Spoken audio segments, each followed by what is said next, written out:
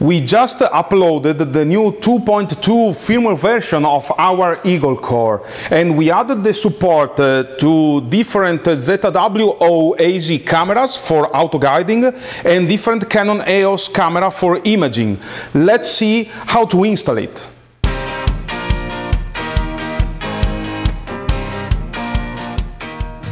From the same device that you will use to update the Eagle Core, go to our website, click on Downloads page, scroll down and search for the download link. Click and you will download the firmware. Then select the Wi-Fi connection of your Eagle Core, enter in the Eagle app and on the left menu select Update and then the first file of the firmware update. Press OK to proceed. After you hear the beep, just select again the Eagle Core Wi-Fi network, enter in the Eagle app, and on the left select again the update. Then the second file and press OK to proceed.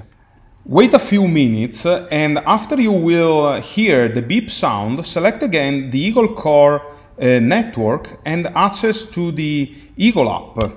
You will see in the menu the version 2.2 of your firmware. The Eagle Core is now updated.